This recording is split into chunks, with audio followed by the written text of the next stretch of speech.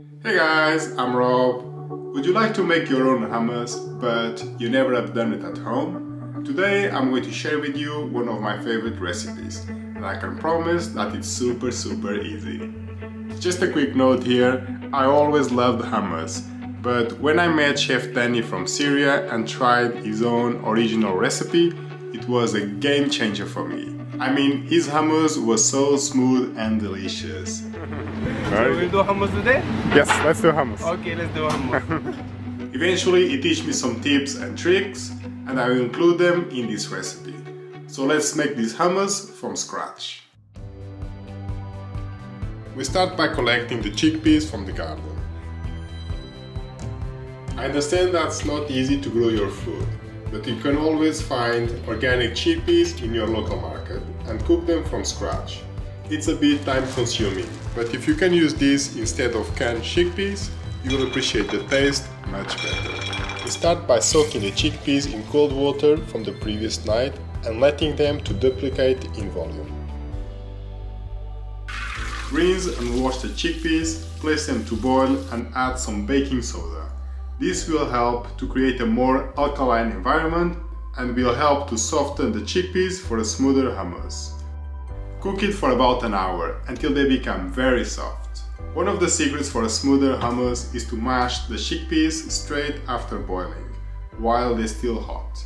This will make the blending process so much easier. The chickpeas, when you boil, you blend like this, straight away, this way, straight away. When the chickpeas very hot also, to get very creamy. Now that we have the chickpeas puree, let's make the hummus itself. Squeeze one lemon and add the juice to the blender together with 3 spoons of tahini. You can buy it at the store or you can make your own at home. It's super easy to do and you can check out the recipe right here. If you like, you can add a small chopped clove of garlic for extra flavor. Blend it until it turns white and creamy. Add the chickpeas puree and a few ice cubes.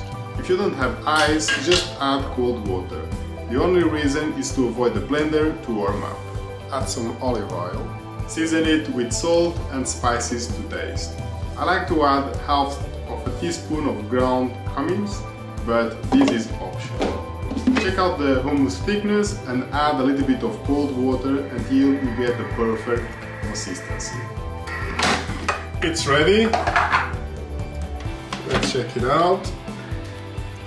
Look at that!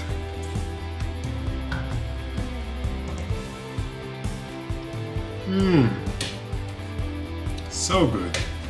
I miss this hummus so much. Our hummus is ready. Serve it in a plate, sprinkle with paprika and parsley and add some good quality olive oil. You can garnish it with bread or your favorite vegetable crudite, or just spread it on toast or make a sandwich with it. And that's it guys, I hope you'll try this recipe at home and please let me know your results in the comment section. If you have any question, please ask me, I'll be more than happy to help you with.